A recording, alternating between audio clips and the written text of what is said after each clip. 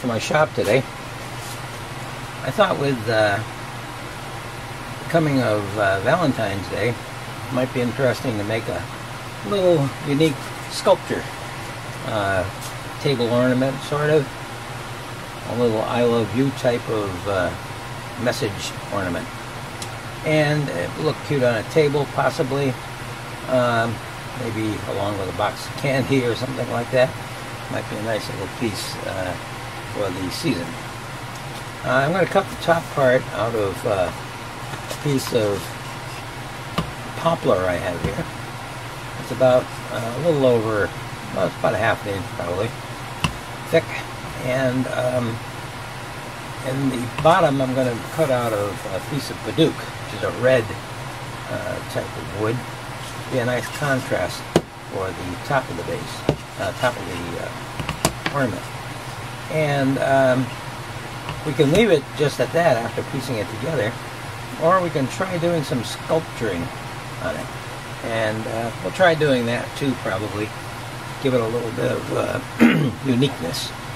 So let's get going with this, and we'll start by taping up the blank for the hearts themselves. Okay, we're going to throw on some more painter's tape here. And we'll use this to help the blade move along smoothly, and also to allow us an area we can attach our pattern to. Okay. Put a piece of paper, put that down here. And take our pattern and cut it out.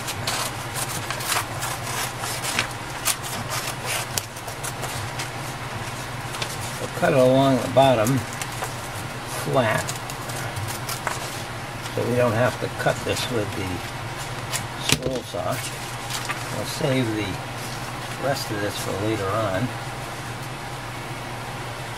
So that'll go on there. Something like that after we glue her down. Cold here last night. Outside temperature was, let's see, I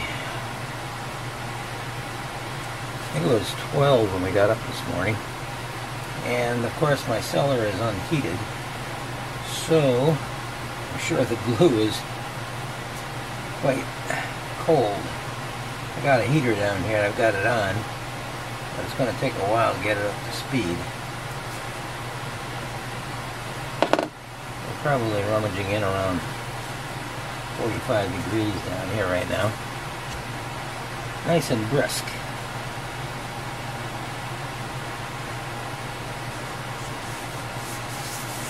Okay, we'll put our pattern down like that. We'll drill some entry holes, and then we'll go over to the scroll saw and do some cutting.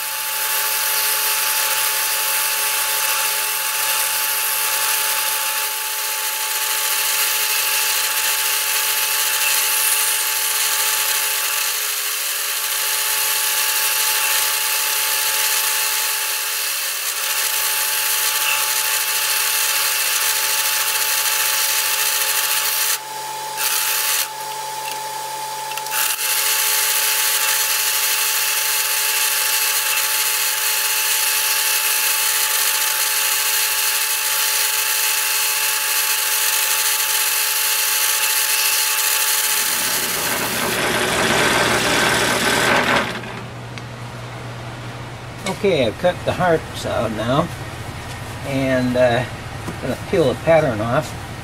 Before doing I just want you to notice that I have on the pattern, I have the hearts hugging each other tightly, and there are a few accent lines here which just sort of suggests that another part of a heart is visible. You don't want to cut all the way through it because then everything will fall apart. Just these few accent lines tend to make it look as though the heart is available, even though it's not. It's just a partial line cut there. So you want to do that when you're cutting out a pattern of this sort. I got a couple here that I missed. I'm going to go back and do those before I peel this off. Okay, all of the lines have been cut, and what we'll do now is just peel off the pattern.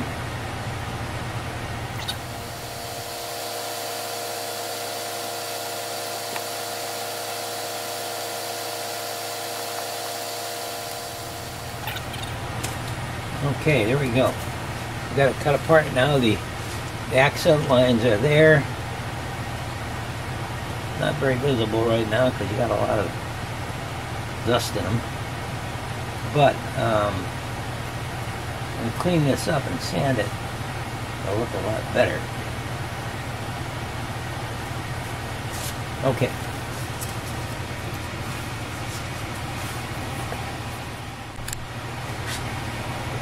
Okay, for the base on this project, we're going to use a little piece of Paduke here. It's 2 1/4 by 6 inches long, about 1/2 inch thick. And I'm going to take this pattern. I've already cut the block to size, so all I really need is the lettering. I'll just cut this lettering off.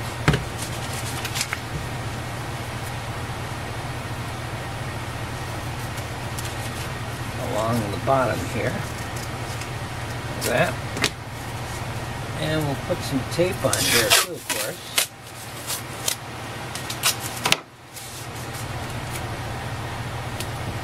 Just like that, and we'll take our lettering and glue it up with our half-frozen glue stick here.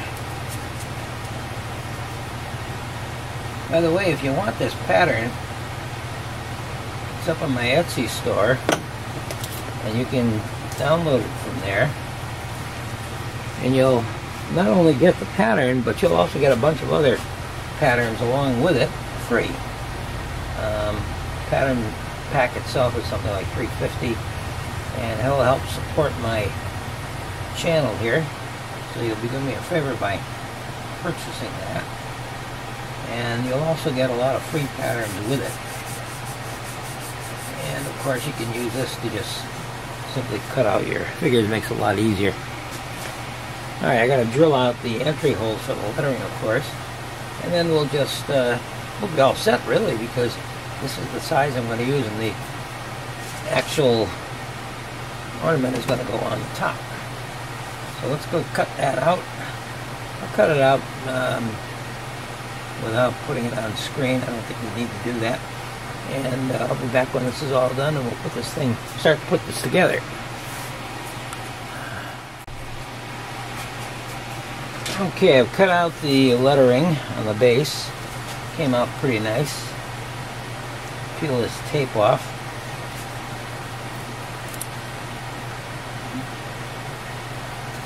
This wood makes a nice contrast to the lighter poplar. Just peel the pattern off here. As I mentioned, you can get this pattern on my Etsy store. Just click the link down below. You'll get this along with a bunch of other patterns. Just in time for Valentine's Day. Of course, if you're looking at this at some other time, you can get ready for Valentine's Day nice and early. Alright, we're going to take this over to the bench sander and round over the edges to show you how I do that. Okay, we're at the bench sander here, and the way you round this over is you simply put it down, and as the belt spins, give it a little bit of a twist, and before you know it, you'll have yourself a nice little rounded edge. But also sand the top and bottom too.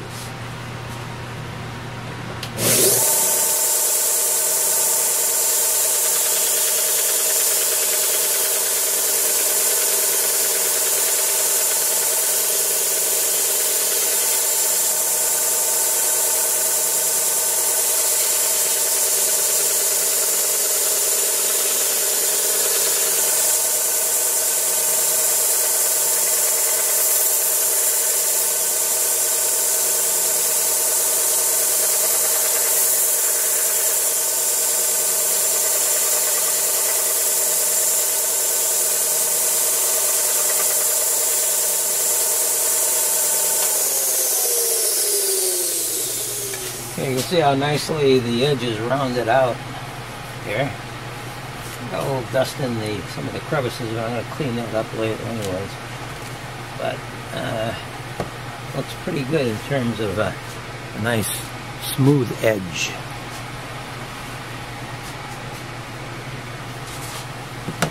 Okay, the next thing we want to do is clean up our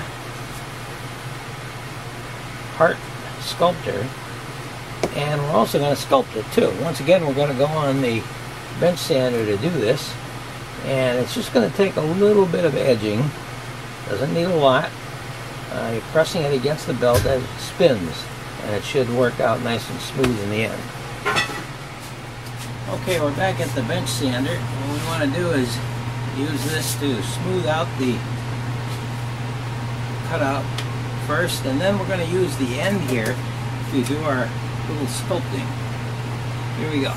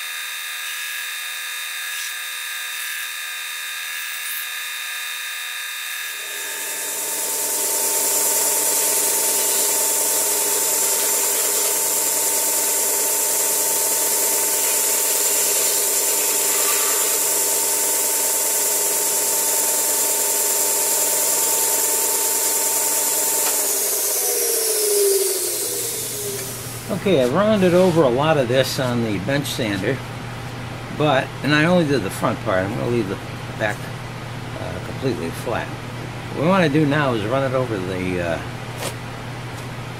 mop sander and smooth out all this stuff and clean it up a little bit. So here we go.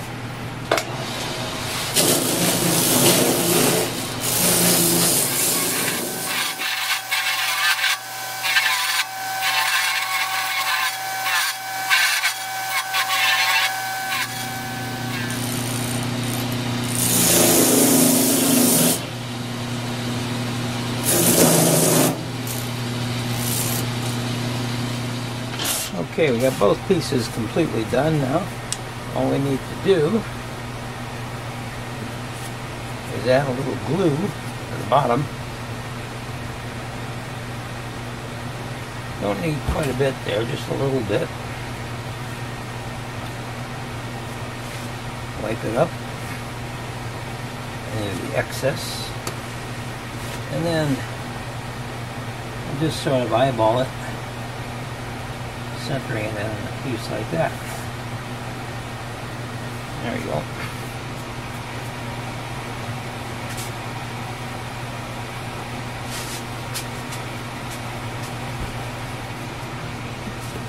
Take a couple of spring clamps .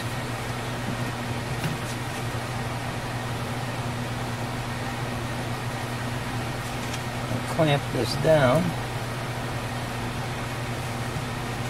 and we'll just let it sit there for a while and dry. We'll come back and put a little shiny finish on it later on. Okay, the glue is dried pretty good on there. I'll take some of this Rust-Oleum. This is a clear. Let me see if it's any in here. I guess there is. And maybe we'll use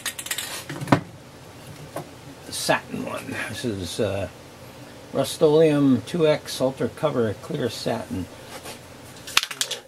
Give this thing a nice little spray. Should bring out the lines and give it a nice sheen to it.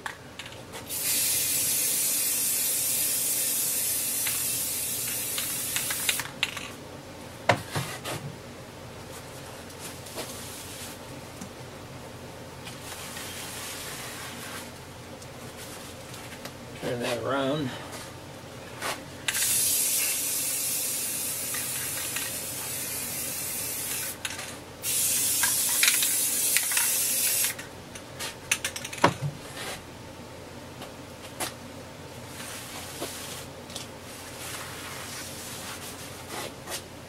Okay, look at that. So let that dry now a little while, and then we'll take a look at the finished product and we'll be all done. Okay, we got the finished product here now. It's all been nicely sprayed with a lacquer and looks pretty good. A little bit different kind of sculpture than you'd find. And it's yours. You did it yourself. Well, if you like this video, please click the like button down below and click the subscribe button too. See about future things that come up. And hope you like this. Thank you very much for watching.